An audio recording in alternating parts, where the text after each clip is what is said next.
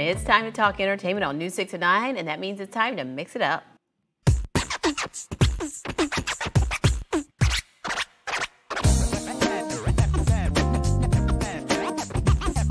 Look at that face. CJ from Mix 105.1 joins us now. It's our favorite time of the day. I love today. Yeah, and we don't have to share between three. I know. This is like a different side, so I'm like, trying to get used to being on this side. Yeah. Oh, stop it. Oh, you stop it. All right. So if you are a passenger, falling asleep can help time fly by if you're on stuck on one of those long flights. But for one Air Canada flyer, she woke up to kind of a scare on the plane. Yeah. This sounds like a nightmare. I don't know how this happens because I figured after you deboard a plane, they literally check every seat, look underneath, clean it out because they got to turn those planes around. Pretty quick, yeah. Apparently that didn't happen to Tiffany O'Brien. She was flying from Quebec City to Toronto, and it was only an hour-and-a-half flight. She said she was reading a book, fell asleep halfway through, woke up at midnight to a pitch black plane. She said she couldn't even see. So she was like looking around the cabin. She's like, she went into the cockpit. But how? How do you follow it? And how does nobody realize that there's somebody asleep on an airplane? Ma'am, we're deboarding now. Hi, excuse me, hello? I would have picked her up and carried her off the plane. And so, of course, Air Canada's like, hey, we're going to figure out how this happened. They were ready to go. Yeah, they were like, they just like, I'm tired. Trying to save on overtime. Yeah, that's true. So I don't know how that happens.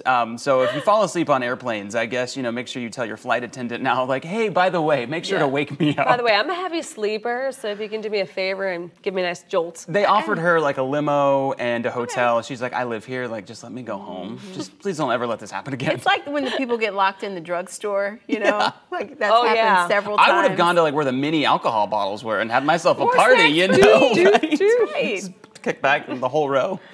That's the only time we'll get the whole row, exactly. Right? Nice leg room. Well, it's Pride Month. You're seeing lots more rainbows right now. Recently, a couple shared a touching letter after someone spotted their flag. And this is a really sweet story because sometimes, people aren't nice. And this was, the opposite of that, someone saying something nice. This was such an amazing thing to see because apparently, I have the letter here and I want to read it because it's amazing. This looks like it came from a child. And it says, hello, you don't know me, but my name is, and they whited it out. We're moving away today, but I wanted to thank you. Seeing a pride flag waving so proudly outside your house every day has given me courage to come out to my family and be more comfortable with who I am. And there's a pride flag in this they did you like a picture, and so it's just absolutely touching. And it touched this couple that lives there because they said they live in a very conservative area and they were nervous about flying their pride flag.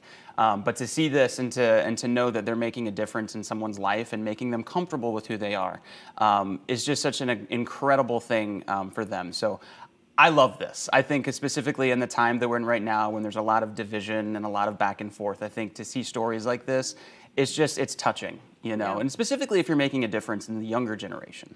A little unity is always nice. Exactly. Yeah. And you never know what somebody's going through. So, hopefully that young person was able to be received in love and that maybe they have a new friend there too. Exactly. And I think this might, inspire more people to, to share these stories. And these are stories that make you feel good, of people coming together, helping one another. Yeah, we like the good news, especially here on News 6 at 9. Well, we've been talking a lot about travel.